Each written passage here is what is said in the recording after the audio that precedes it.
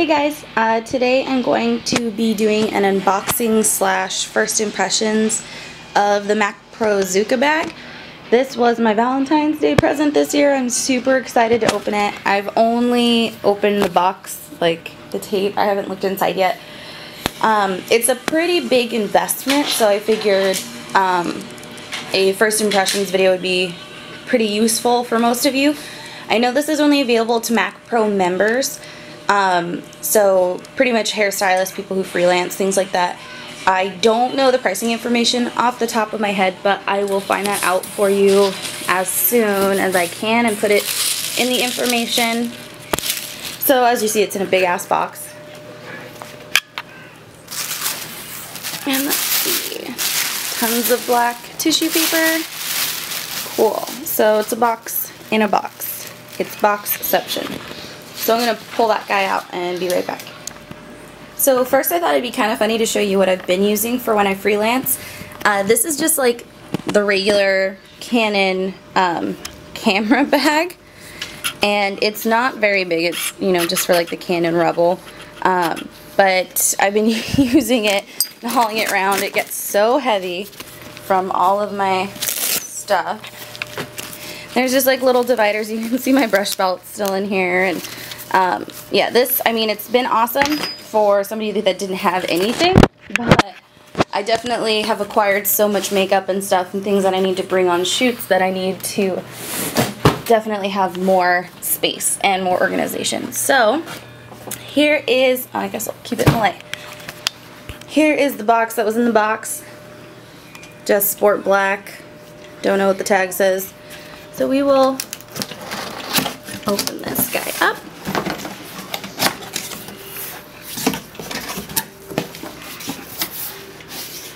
So you can already see it's like really heavy duty plastic. I'm pretty sure that you can use these as chairs because 9 times out of 10 at shoots and stuff, especially if they're like in the forest or in a non-conventional spot, there's no seating, let alone for models, even, you know, especially you afterwards. So I think it's flight ready, and it's about the size of a carry-on. So I don't know if anybody else has ever checked makeup. It's kind of a dangerous game. And so yeah, it's really heavy duty. I like it. The wheels seem pretty smooth, and let's see if you can see that. So it's like a mesh. I am not in the light. Here, let's do this. So there's like a little mesh net thing here, zipper pocket. Another zipper pocket that looks like it goes down this way, like about this deep. I like that everything's kind of like already unzipped, so there's no hidden, you know, compartments. You won't be like discovering things later. Oh, and this is the part I was excited about because I'm definitely like a label junkie, and I know people have mixed thoughts on MAC nowadays. I have them too sometimes, but overall I do really like the brand. It's what got me into makeup. I've been pretty loyal, especially with the MAC Pro discount. A lot of the full-priced items definitely aren't worth the full price sometimes, especially like limited edition eyeshadow quads, things like that. But since I get them at the discount, it's kind of worth it because instead of paying $44, I'm paying like 20 something. And anyway, let's see. So this buckles here, it looks like. Here's another zippered pouch. Oh my gosh, this is what I was so excited about because I did research on this a million years ago, but I haven't done anything recently. And then my fiance, it's been on my MAC wish list forever, and he almost got it for me for Christmas, but instead got me a new phone. So I wasn't sure if there would be like organization stuff inside. Couldn't remember. So I'm excited about this. So there's these little pouches. I want to say pockets and pouches at the same time, so it came out funny. This one's deeper. This one's shallower at the top. And let's see what we got. Cool. So we just have clear MAC zippered pouches. This is going to be awesome. You're going to be able to see what's on top, what's in there. What's this guy? Is this a, I think this is a case. Oh cool, this is like a, let me zoom out if I can. This is like a cover for my bag. The other thing that's going to be awesome about this is I'm going to have a place to put all my makeup, even the stuff I use day to day, and put it like in my closet or something, because right now it's kind of all over my work desk and a couple drawers, and my son gets into it all the time. So that's not the best. Oh, cute. Okay, well, I guess not cute. Functional, not cute. These come with like little tags. It looks like I can write down what's in here, so when they're in the bag like so, I don't have to pull everything out if I don't want to. And these all look like they're the same size. So 2, 4, there's 6 of these guys. So that's the inside. There is a little mesh net at the top. That's going to be awesome. I'll probably keep my brushes there. Especially dirty brushes, because I like to separate them, don't put them back in the same brush belt. And I have a little mini one I usually use for that, but it gets full really fast. So I think this is the same exact on each side. Another little mesh net, a couple zipper pouches.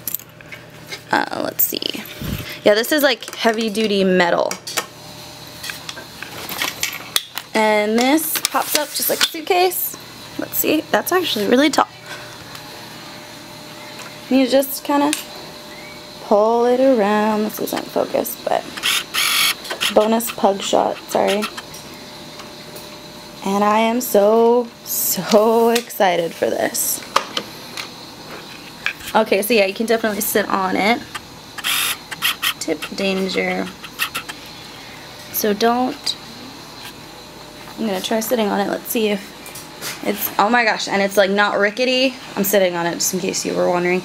It's not rickety. Looks like it's pretty stable. Cool. Let's see what it looks like with the cover on. Cover looks like it has little buckles that go around it. I'll actually put the cover on and then be right back. Okay, so this is it with the cover on it. It looks like it has a little space to kind of keep the wheels free. I haven't figured out quite if this buckle goes like across the wheels or underneath. I don't think it should go through here. There's a little impossible to open Velcro thing. What is this? Okay, so it looks like luggage tags can go in there so you don't lose your bag.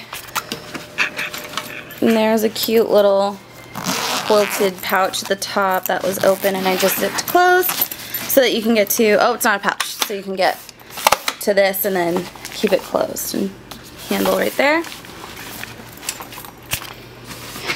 An additional luggage tag thing right here. Not sure how you get into it. It's probably on the inside. You push it over. Oh, that's cool, so you can, it won't like come out for no reason. And yeah, so this is the MAC Pro Zuca Bag. It's pretty awesome, not gonna lie. These little plastic carrying cases, they are a little dirty right now. I guess this goes with the first impressions thing. Not like a big deal. Obviously you can probably just wipe these down. Just noticed they were a little bit dirty. And yeah, I mean, these are going to be great, especially for like if you already have depotted or I guess decanted foundations into clear bottles, and you can find everything that you need if you know you're working with particular models. Actually, I work with the same models kind of frequently, so I'd probably be like, okay, this bag's model A's foundations and concealers and etc., and this is model B. And yeah, I'm really excited. One thing I have seen other makeup artists do, which I might possibly do along with these plastic bags, is I've seen them get like little plastic drawers, the kind you can get from Walmart, and kind of just put them in here so everything you can pull everything out, and there'll be like a little bit more organization as far as like little pigments and single pots of eyeshadow and things like that. Oh, just noticed this. There is a full pouch right there. So I would probably zip this bottom part closed like halfway and put like wipes and cotton balls and stuff like that in there so that it's not in here. Makeup remover, so that it doesn't, you know, if it spills, it's just kind of like all over the outside, not on the inside. So yeah, that's my first impression slash I guess mini review of MAC Zuca Bag. I can only tell you after a couple shoots how it's actually going to work out. And since I'm working at Sephora now, I don't know how much time I'm going to have for shoots and whatnot.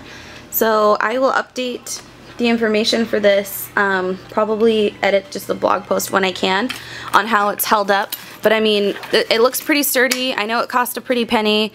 I know for sure it's in the $200 range, not positive exactly how much, but I will add that in there.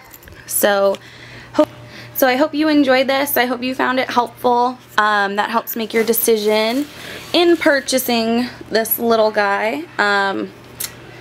And yeah, if you have any comments, please let me know below. And I look forward to hearing from you. And you guys have a good Valentine's Day.